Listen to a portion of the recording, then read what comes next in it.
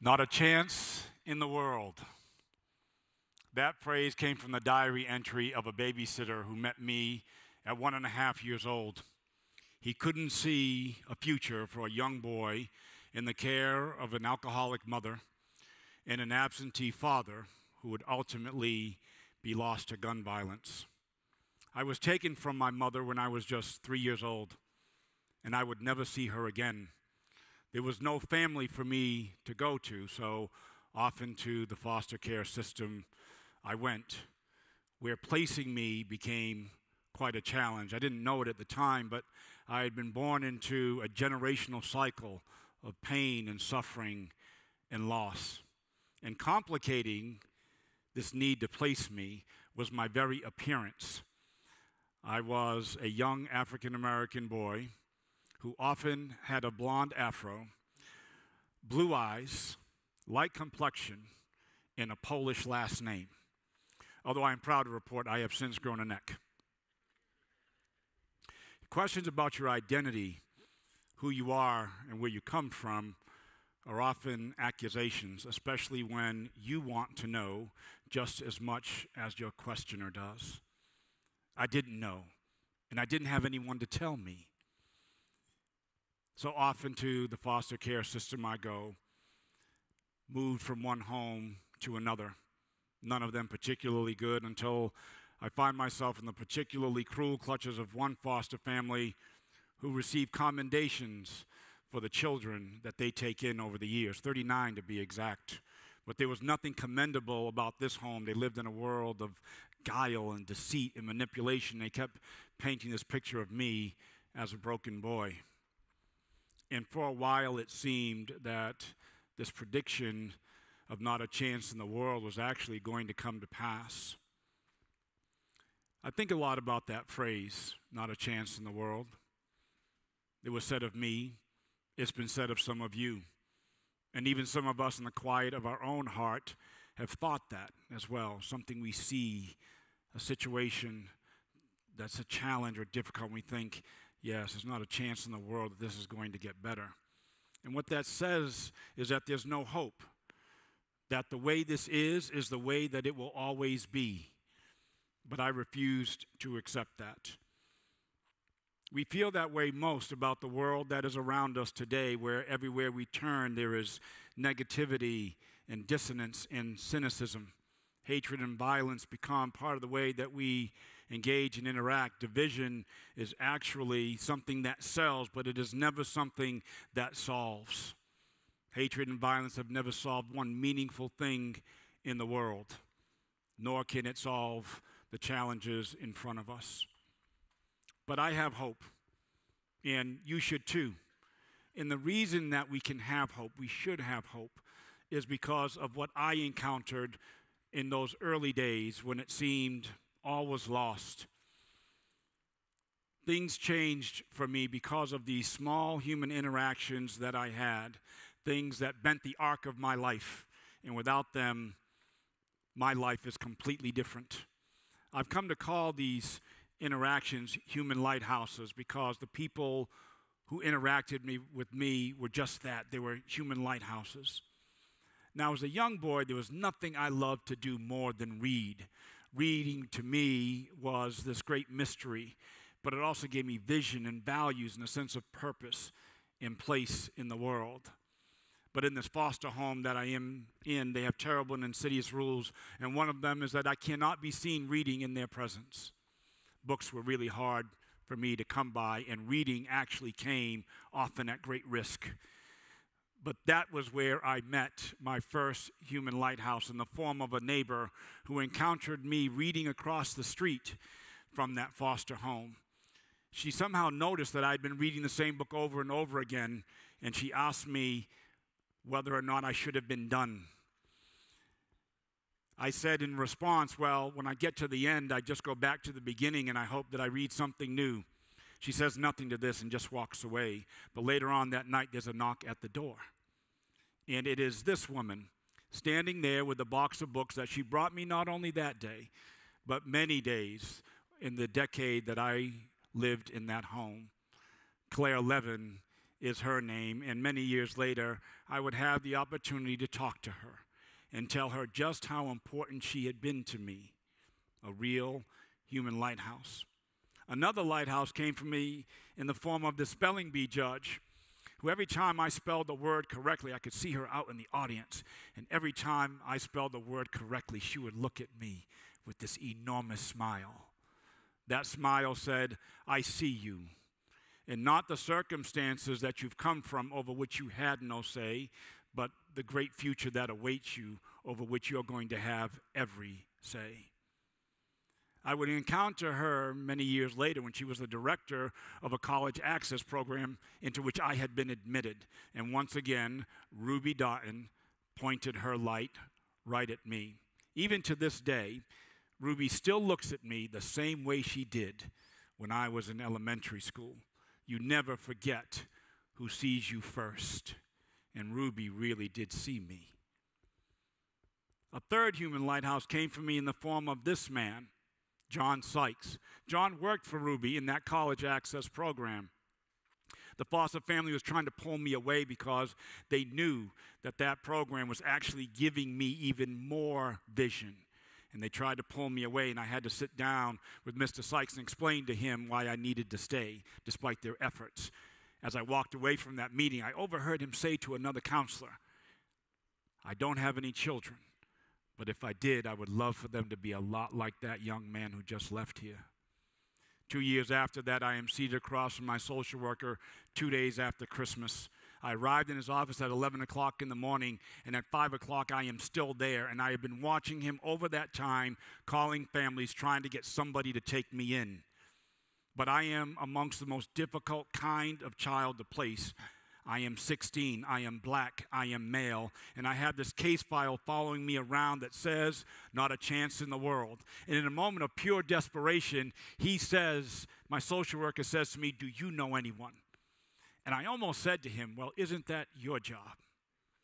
But I knew he was trying to help me, and I fumbled for a moment, and the only person I could think of was Mr. Sykes. And I said to my social worker, "I think that there's this counselor who likes me."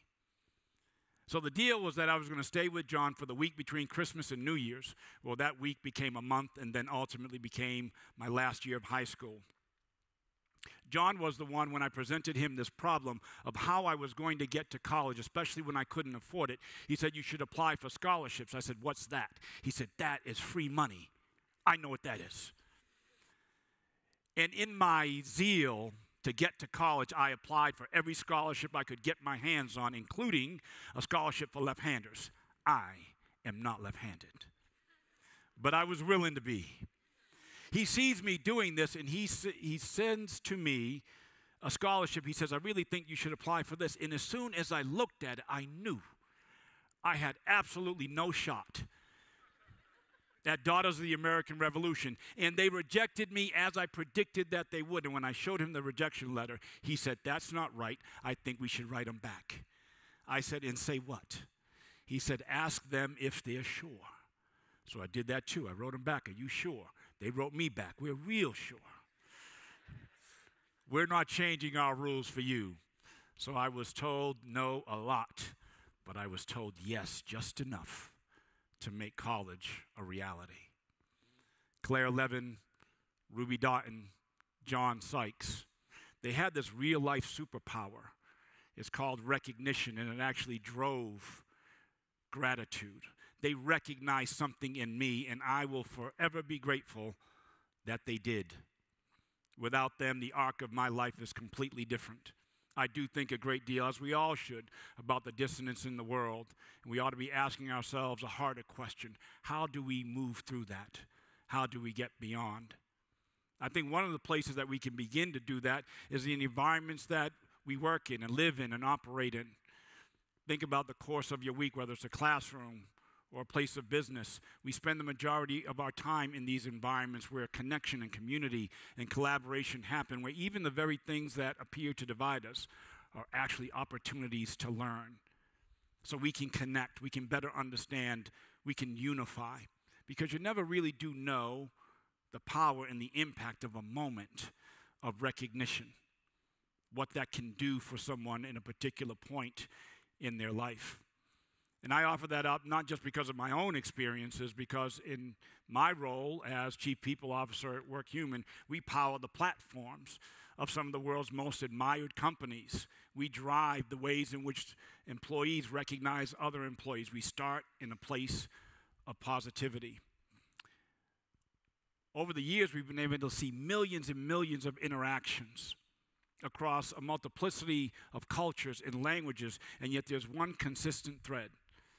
Positivity and gratitude can bend the arc of cultures and communities. It can provide unity, connection, and understanding. We see this in the world of business as an example where turnover is actually cut in half when employees recognize each other over the span of 60 days. It actually can create a more inclusive environment when women, the LGBTQ community, any other demographic group is recognized and included as they are, without exception or without equivocation. But you don't need any advanced degree to be grateful.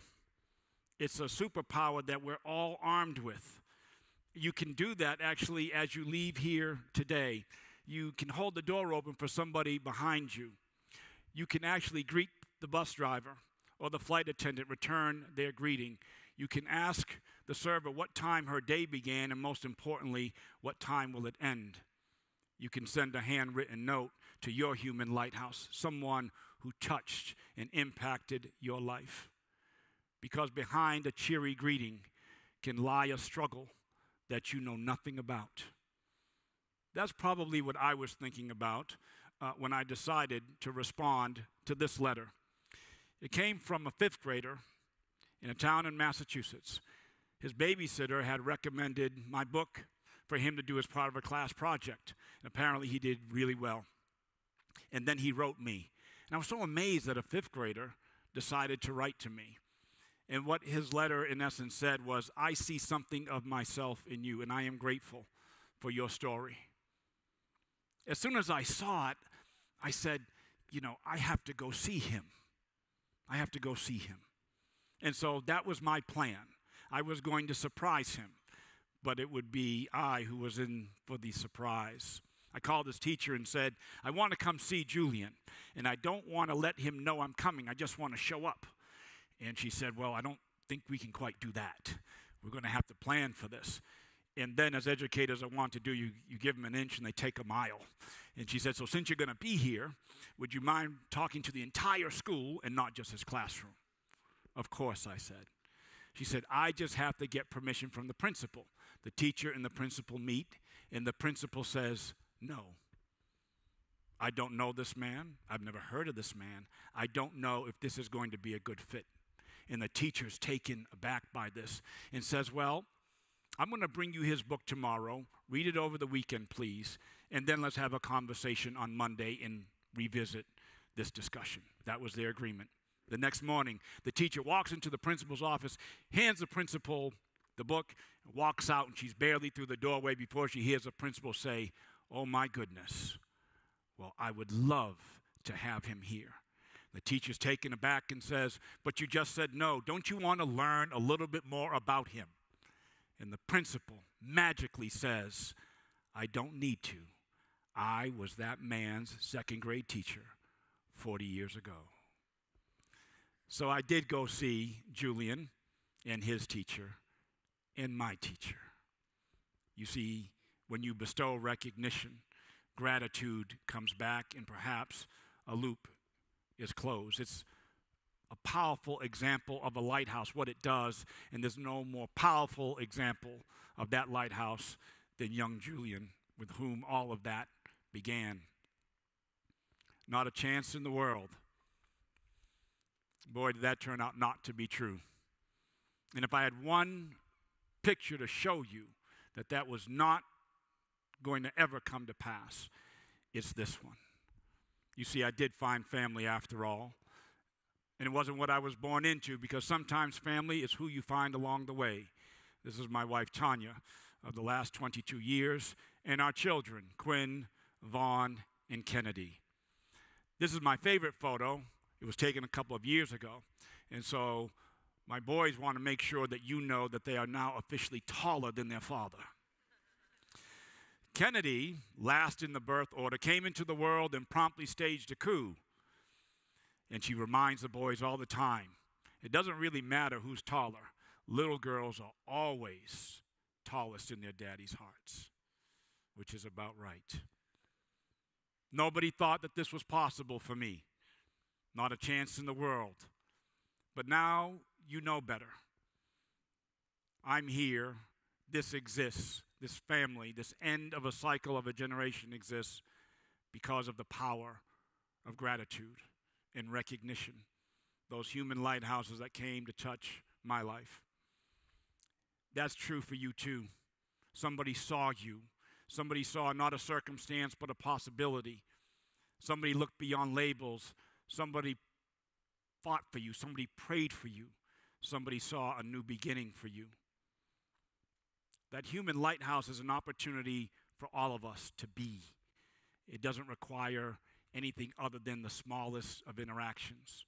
Think about what a lighthouse is. It's tall.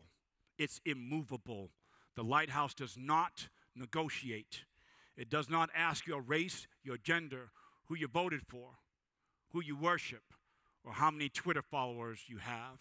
The lighthouse says, because you are here, you are worthy enough.